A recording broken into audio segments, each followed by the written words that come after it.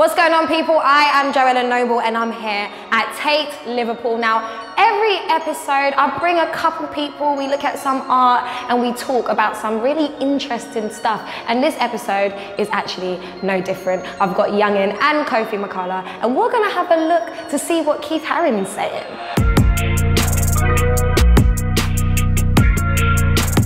All right, guys, come on in.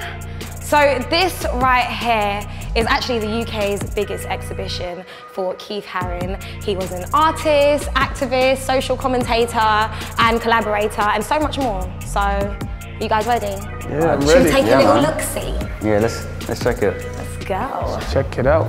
Like, he did a lot of street painting. So this is actually taken from the roads, babe. Yeah. Wow. Streets of New York, yeah? Streets of New York, yeah. He was in New York during the 1980s. Took a lot of inspiration from the music, fashion. Where would you guys say your biggest inspirations come from? I'd say music plays a heavy role in it. Like, that got me into fashion. Like, it's a Rocky, Fashion Killer.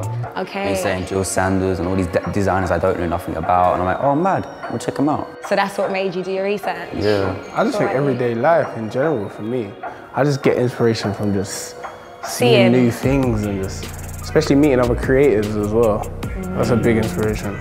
So it's the whole, your peers. Yeah. Like when you see that your peers are doing stuff, then obviously it inspires you to do more. Oh, look at him and all his mates. So he actually used to put on these parties at like Club 57 and you know, he used to collaborate with people and his friends about the music, fashion. Like, how do you guys source that when you want to collaborate with people? I think it's so easier now because of like social media. Yeah. Do you know what I mean? Like something like this, he used to get everyone to go to this spot. So this is where you find like, do you know what I mean? And now on social media, like you can see other people's work and just DM them like, yo, I see your lights like at the last show you did. Yeah. Like, are you free on this day? Like, Yeah. and then that's it. And then you share your thoughts and your visions. You know what? I actually think it's so cool because, like, imagine back then, yeah, you just turn up to one of these venues and you say, hey, I film.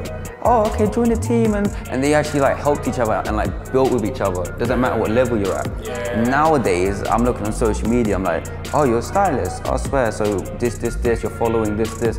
And that's like, it's just crazy. That didn't matter then. Welcome to my house. Hey, this is crazy, you know? Yes. Yeah, this is sick. Oh, man, this is kind of trippy. Yeah, it is. So this is like a replica of the studio that he created, like his very own studio. Yeah. So he would have his partner in the corner DJing. This is how much he loved partying, by the way. And he would whip up some artwork and then go out to the club. Yeah. That's a lifestyle, you know? It is. It's the same thing like you do as a musician, like we do as a musician. Like I built a studio at home and I want it the way I want it, and I was just looking at these lights, I need these at home and stuff like that. Do you know what I mean? But that because something gets you in your creative space, and this is where you work best, this is where you feel most comfortable. Yeah. It's sick. I love how simple this stuff is, man. That's so basic, man. Like, oh, it's annoying if I could build a time machine and just do it before him. What was you thinking? Why did you do that? Why did you make this? Wow. I want to show you guys this one as well. This one's pretty neat. Whoa. This whole situation right here. He didn't know exactly what he was doing before he did it. So this is a freestyle situation. And it took him 24 hours. 24 hours? I know when I started painting nowadays, like when you paint, you don't really think of time. So I reckon when he's doing that, he didn't even think of time. Yeah. He was just obsessed with it. He was just involved, wasn't like if you're making music or something, you're just obsessed with it right now. Yeah. The time ain't a thing. I like where he kind of like, I don't know, like maybe he screwed up on some characters, but then he kept it.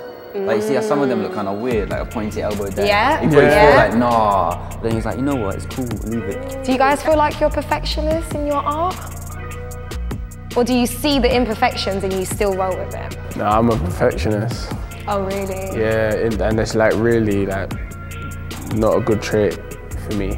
Sometimes it's a good trait, but sometimes it's like I should have just went with where it was. I'll go over something about 20 times and it's just like, and after I've done that, overthink it again, and I'm just like, why am I doing this? But I feel now like we're in a time where like you just try and do something like this, they'll just shoot you down. Like. 100%. No matter what you do. Oh, you're ripping off Basquiat, or you're ripping off Keith Haring. But like, you have to understand, they were ripping off another artist. Like Damien Hirst ripped off Francis Bacon. Yeah. And it's not ripping off, it's taking inspiration. inspiration. Taking inspiration. And actually, on that point, let me show you some other bits here. This is an outfit designed by Malcolm McLaren and Vivienne Westwood. I mean, I think it's so cool, like wearing art, like no one can flex on you. Like there's clothes that you can wear, but then there's pieces, and that's a piece. Yeah, that's exactly. That's a piece, like. All right, so now we are officially Keith Haring specialists. Oh, yeah. Educated. Come on. We know everything about the man. Oh, yeah, the legend. For real. So it's safe to say that you guys enjoyed this trip, yeah? I really enjoyed it. I did actually really enjoy it. Yeah. So much fun. I actually got like loads of inspirations just coming here. I'm not just saying that for the video, I'm saying that like dead ass, like serious. Yeah. Like, I'm taking some stuff home. What's the biggest piece of inspiration you've taken from this? I mean, I love how he like converted his own apartment into like his own art facility. You get me? Like, and the way he worked on like different materials is like making me think maybe I can do things differently and different. You get me? Like see things differently, you know? Yeah. I just love the way he like shared a message through art. Like through like most of the art you're seeing he's like telling a story or he's sending a message. I was trying to figure out what the message was the whole time, but I think that was sick. I guess at the time they knew what he was talking about. I reckon it's just the state of the times at that time. Yeah, definitely. That social commentary. Oh, should we go home now? Yeah, man. All right, Carl, I'm knackered. Let's go. All right, guys, so that is it for today. Listen, if you're keen to get involved, then make sure you sign up to the Tate Collective. It's free for all 16 to 25-year-olds. You get £5 exhibition tickets, discounts on loads of other stuff, and other perks that you're just not going to want to miss, so do it.